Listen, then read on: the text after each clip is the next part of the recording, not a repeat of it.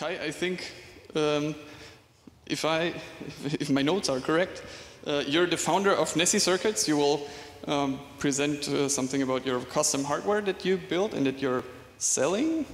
You did your PhD in 2022 at TU Dresden, which we now have a different contact to, but very interesting. But you're now in the US, if I'm informed correctly, so probably you're just starting your day.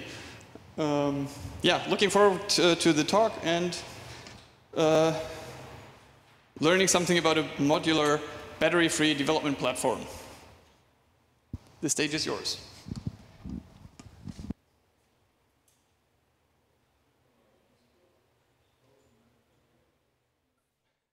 Hi, sorry, I lost you for a second, but I think I'm back now.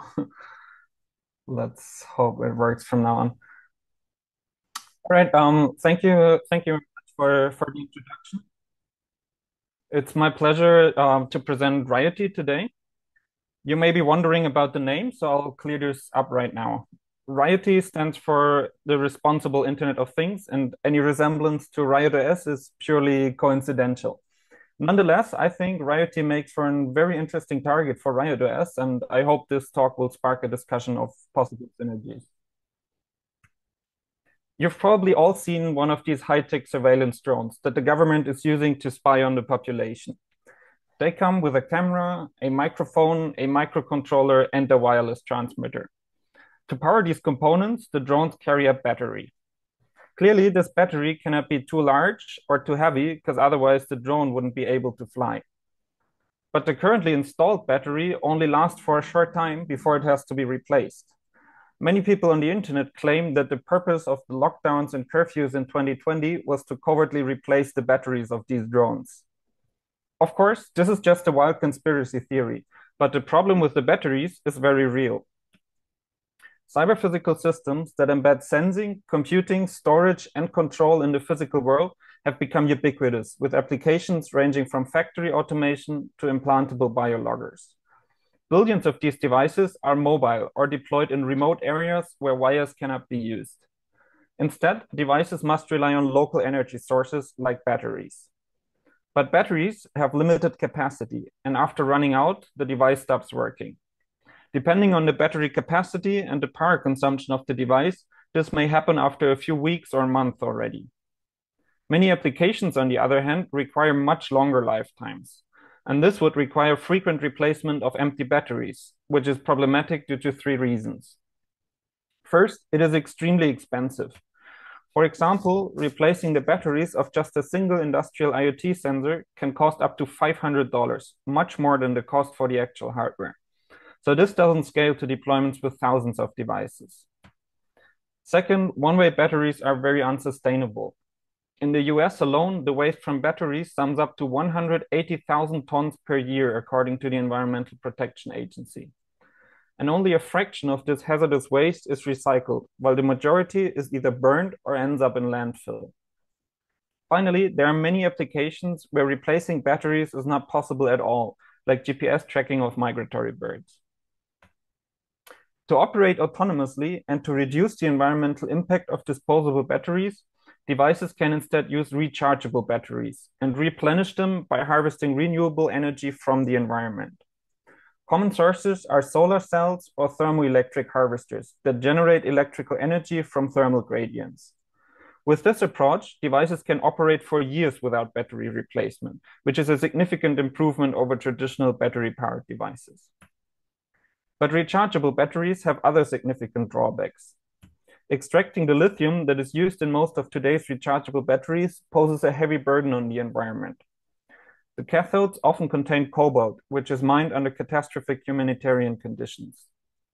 Finally, rechargeable batteries are subject to aging and highly susceptible to thermal stress. When worn out, lithium batteries can bloat, catch fire, and release toxic chemicals into the environment. Motivated by these shortcomings, researchers started wondering if it's possible to omit the battery altogether and instead use small capacitors as energy buffers. These capacitors have significant advantages over rechargeable batteries. For example, they maintain around 85% of their original capacitance after 20 years, while a lithium battery reaches its end of life after just a few years of typical usage. The main ingredient of state-of-the-art ceramic capacitors is barite, a mineral that is easy to extract and commonly found around the globe. Lithium batteries, on the other hand, contain a number of problematic materials. Finally, ceramic capacitors have very low leakage current in the order of a few nanoamperes, while lithium batteries have a self-discharge current of tens of microamperes. In summary, going battery-free allows building tiny, cheap, and sustainable devices that can be operated maintenance-free for decades. For example, here you see a prototype battery-free device. It can efficiently harvest energy from a variety of sources and uses a tiny 22 microfarad ceramic capacitor as energy storage. It comes with all necessary components to read and process sensor values and to send the results over a wireless network. So too easy, right? We just replace the battery with the capacitor, run our application and protocol software, and we're done. Well, no. Because of low energy availability and low storage capacity, battery-free devices behave very differently from traditional battery-powered devices. For example, due to the unreliable power supply, it is difficult for applications to actually make any forward progress, as they keep losing application state that is stored in non-volatile memory. Similarly, clocks rely on a steady power supply for keeping track of time. And finally, without timekeeping and without knowing when a device is on or off, communication becomes extremely difficult. So let's assume we have a good idea for a new algorithm that enables forward progress on battery-free devices. We may draft some code, perhaps run it on a simulator to get some initial results. The results look very promising, so we tell our coworkers about it. But they are not quite convinced. Would this run on real hardware out in the field? Well, no problem. We just hop on Mouser, order a development board, implement our algorithm, and demonstrate that it actually works in practice. But whoopsie, if we look for it on Mouser, there are no development boards available for battery-free devices. So how can we test our new algorithm? Well, we're not the first ones with a good idea, so maybe we can reuse a hardware design from other researchers. And indeed, there are quite a few battery-free platforms proposed in literature, and most of them are even open source. But on a closer look, we find that there are mostly quick-shot designs for one specific application. Furthermore, many components aren't available anymore, and the platforms are mostly undocumented. So now we have two choices. Either we deal with ill-documented schematics and missing components, or we design our own platform from scratch. Both ways require skilled engineers, weeks of working time, and significant equipment and budget for prototyping. This energy could be used to actually work on our project. So while we're used to having Arduino, Raspberry Pi, and hundreds of more specialized platforms available to test our ideas on battery-powered devices, there's a lack of comparable platforms for battery-free devices. To change that, we developed Riotee. Riotee is the first general-purpose development platform for battery-free devices that is both open source and commercially available. It consists of hardware, software, and documentation, and makes it easy for beginners to get started with battery-free technology, while also catering to the needs of various subfields in the battery-free research domain. Let's have a look at the hardware first. The Riotee board is a user-friendly development board integrating key components of a battery-free device with an onboard programmer, a push button, LEDs, a USB-C port, and expansion headers. I brought one of these boards with me today so you can have a closer look at it.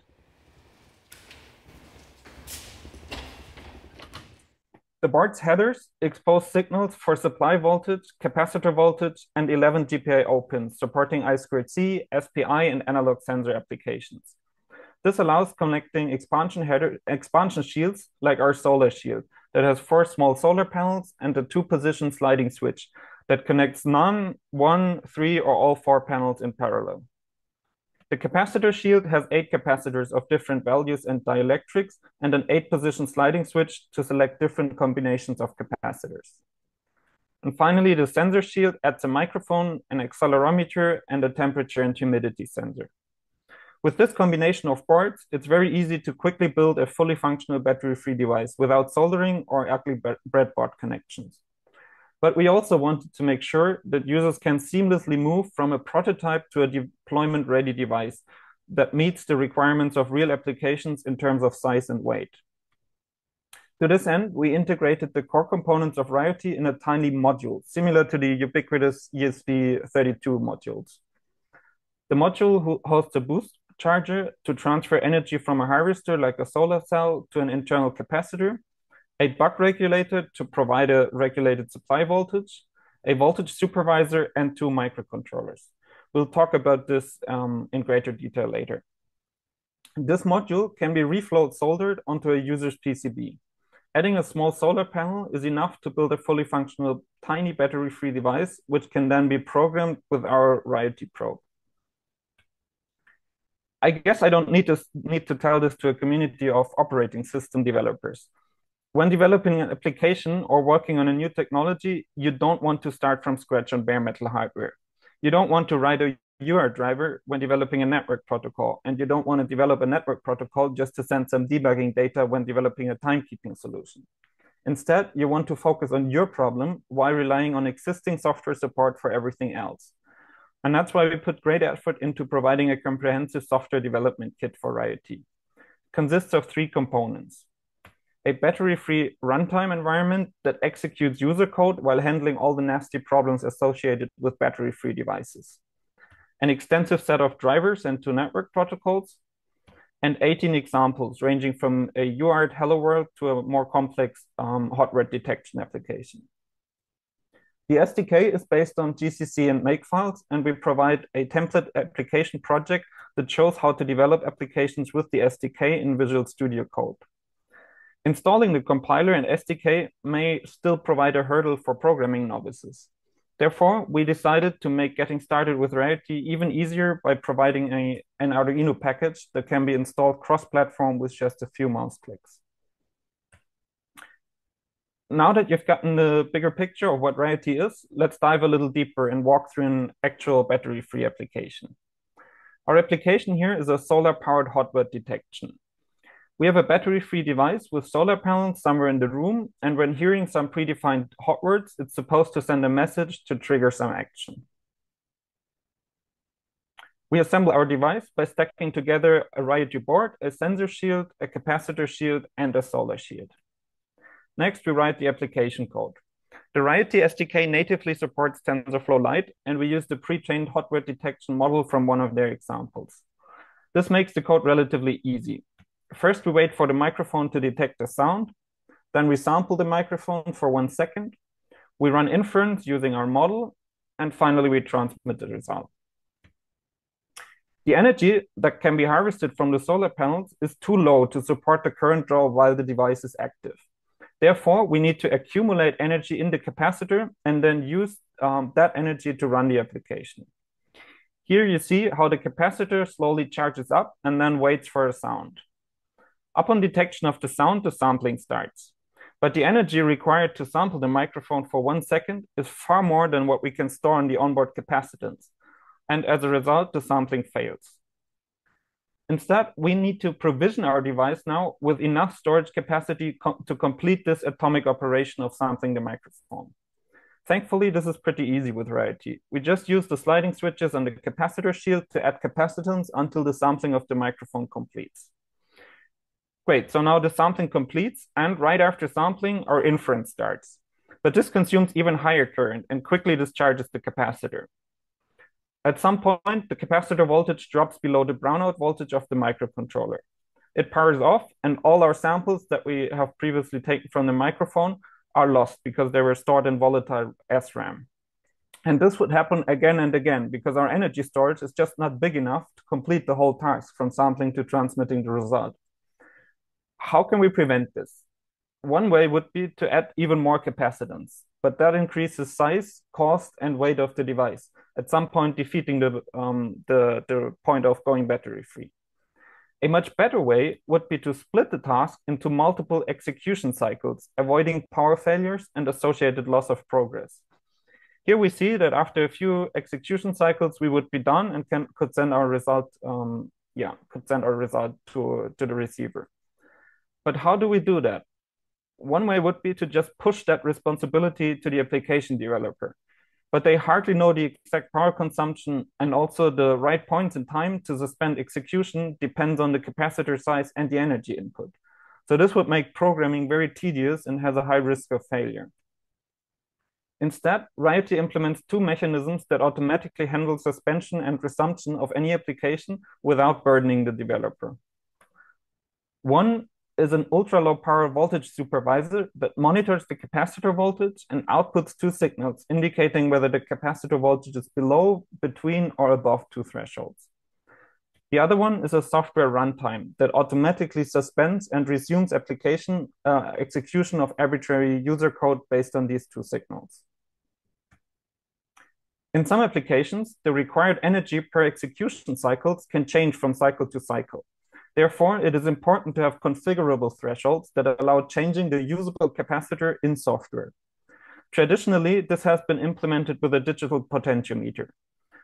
But these potentiometers have values in the 100 kilo ohms range, and therefore they have a pretty high current consumption in the order of tens of microamperes. We came up with a custom resistor network inspired by traditional R2R DACs that generates 9 different thresholds based on 2 GPIO inputs. The two 3-state GPIOs can be put in low, high, or high impedance mode, allowing for a total of 9 different input states. We analytically derived the output voltages for all 9 input states and used brute force optimization to select the combination of resistor values, resulting in voltage thresholds that are closest to our defined target values. The resulting implementation with 60201 sized resistors is cheap, small, and consumes a maximum of 830 nanoamperes. Great, so now the hardware can notify the system when the capacitor voltage gets low and also when it returns above the high threshold. But we still need a way to suspend and resume the execution in software. This is handled by our intermittent runtime. So we do have the user application running on the CPU, and we're now looking for a way to suspend execution, save the application's context in memory. We will see why this is necessary later, and resume at a later point in time. Does that sound familiar to anyone? It's one of the core components of any multitasking operating system. So instead of reinventing the wheel, we used an existing implementation. Shame on us, it's not Riot OS. We decided to go with FreeRTOS, mainly because we know it pretty well, and it's really just a kernel, which is exactly what we wanted in this case. We implement the runtime as 3 FreeRTOS tasks. A user task with medium priority executes the application. When the capacitor voltage gets low, a high priority system task becomes active, prepares the system for sleep, and suspends the user task. It then yields to a low priority idle task that keeps the microcontroller in an ultra low power sleep mode. When the capacitor voltage reaches the resume threshold, an interrupt resumes the user task and execution continues. Now we know how a Riotee device can make forward progress despite the power input being lower than the current draw of the application. But what happens when power ceases completely for a while? For example, in case of a solar panel, someone might walk and cast a shadow on the panel. For many forms of energy harvesting, this is actually fairly common. Think of a kinetic energy harvesting device that is powered from human motion. As soon as the person wearing the device rests, energy ceases. And with what we've seen so far, the capacitor voltage will drain after a while, and even going into a low power sleep mode cannot prevent this. After falling below a certain value, power is cut and we lose all our progress. The only way to still make progress in this scenario is to retain application state across these power failures. For this purpose, Riotee comes with 2 microcontrollers. The NRF52833 has a powerful Cortex-M4 CPU with floating point unit and the low power 2.4 GHz radio. The MSP430 has 128 kilobyte of ferroelectric RAM. In contrast to traditional flash, this non-volatile memory can be written just like SRAM, but it retains its content without a power supply. The 2 microcontrollers communicate with each other over SPI. In our default implementation, the user application and runtime execute on the NRF52. And when the capacitor voltage drops below the suspend threshold, the system task copies the user stack and the global and static variables over to the non-volatile memory on the MSP430. After a power failure, this snapshot is restored and execution continues with the next instruction. After a few more cycles, inference completes and the result can be transmitted to the receiver. This whole hot red detection example is also part of the SDK. And if you have a set of Riotee boards, you can try it out yourself. Now we've dived in to show you some specific solutions to problems that arise on battery-free platforms. Riotee users can rely on these solutions to implement algorithms, applications, or network protocols without having to deal with these problems. In that sense, Riotee follows a batteries included approach. However, these are just basically suggestions, and Riotee is designed to be general purpose and hackable. The Riotee hardware has been designed with KaiKit, and all schematics and layouts are available on GitHub. There's a documentation page with additional info, pinouts, API descriptions, and everything else in one place. While Riotee supports various ways to run an application from capacitive storage only, you can easily add a rechargeable battery and use it like a traditional energy harvesting device. And with just one command, you can enable a powered mode that is very convenient for development and debugging. We've recently used this mode to slowly introduce students to general concepts of microcontrollers on the same platform that they then later use to learn about battery-free technology. So if you're up for the challenge to make Riot OS fit for the battery-free Internet of Things, you can now easily head over to Mouser, order the Riotee hardware, and get your hands dirty. And thanks to Christian's initial work on a port, you wouldn't even have to start from scratch. Thank you very much. I'm now looking forward to discussing any and all questions.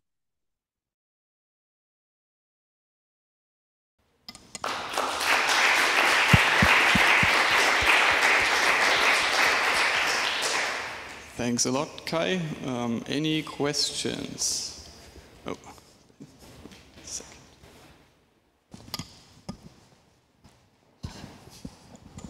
Thanks. Actually, two questions. One is, can you also power off the NRF?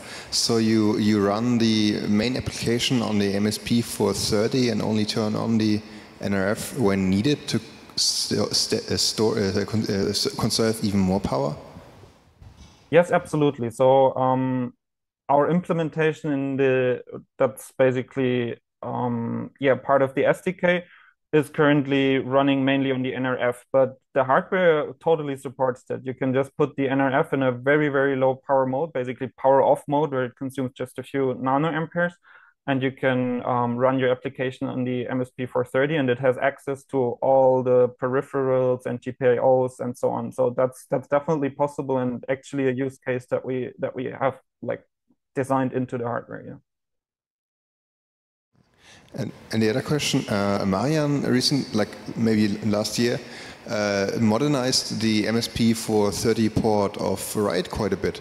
Have you looked into that, if it also helps with this part, or are they different from the ones supported in Riot? I haven't really looked into it. So to be honest, I was mainly focused on getting that getting that runtime working on the NRF. I haven't really done much work on the MSP 430.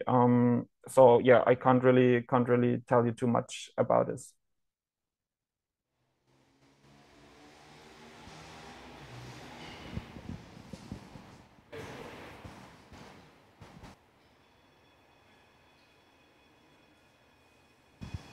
Okay, test. Okay. I was wondering how security has an impact in this scenario, specifically since you are also using some communication protocols. Did you do some measurements on that? Measurements in terms of what? Well, the use of security with communication protocols in your scenario. Security is often, the security algorithms tend to be quite power hungry, and I'm curious whether this can only be used without security also. No, I mean, you can execute any code, and you have access to all the peripherals that also provide some acceleration for cryptographic algorithms and so on. So there's not a big difference to just like working with a powered device. I know that there is some work going on for security and battery free, because there are some additional attack vectors. By, for example, modifying the energy input of a device, you may be able to break some of the security mechanisms that are currently implemented for battery powered devices. But I haven't like personally worked in that direction. But this is exactly why we need this platform to enable people who work in on these topics to just like implement solutions, test out different scenarios and so on. Yeah.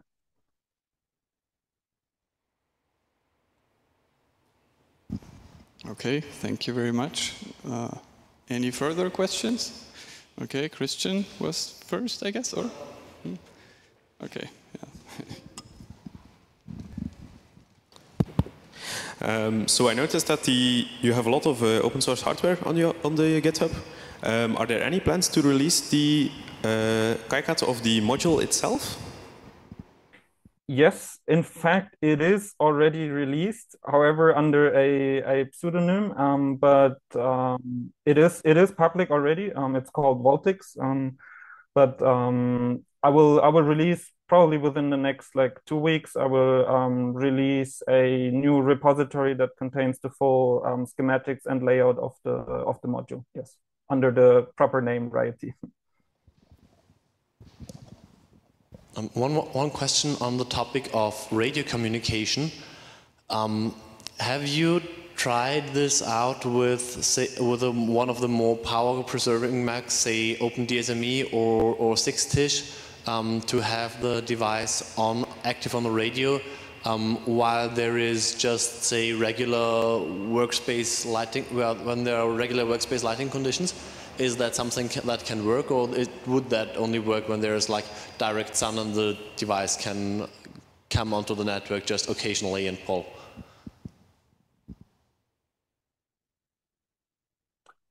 Yeah, that's an interesting question. So yes, if you have enough energy availability to basically freely turn on and off like you want, then you're basically in a battery-powered regime, although you may not have a battery. And then you can run whatever protocol you want. I mean, this is an nRF52. There's like 100 network protocols that you can run. That's the easy case. If you're in a like battery-free scenario, in the sense that you cannot freely choose when to turn on and off, then none of these existing protocols work. My PhD was exactly on this topic of how can two devices exchange data, or even like agree on common points in time to wake up to communicate in a scenario where energy availability fluctuates and is generally low. There's like research in that direction is pretty hot topic right now, and things are like there's a lot of cool stuff popping up, but you cannot, in this scenario, you can certainly not run something like TISH or even BLE or any of these protocols, because they fundamentally rely on the assumption that you can control when the device is on and when it's off. But so just to kind of follow up on that, if the peer is generally powered, and you are running in one of the beacon-enabled modes, well, like say the device wakes up, sends a beacon, and then communicates, how often can a communication event of, say, exchanging 3 or 4 packets happen in, say, conditions such as here? It's like ballpark. Is that once per hour, once per day, once every 5 minutes? No, it will typically be a lot more frequent. I mean, yeah, it's totally dependent on your harvesting and the conditions and so on. But just like the assumptions that we've usually worked in when developing our network protocols, it would be that the device turns on for, say, 1 or 2 milliseconds every 100 milliseconds. So that would be a very typical pattern that you would observe when harvesting from solar indoors with a device of this size. So scenarios where you have one powered peer, yes, that can work, but still you would need to like in many protocols, there's still the assumption that that even the client device, the like lower part client device, can control to like be on at a certain time in order to receive something from the access point, right? And to assure this assumption, it's not easy with battery-free devices.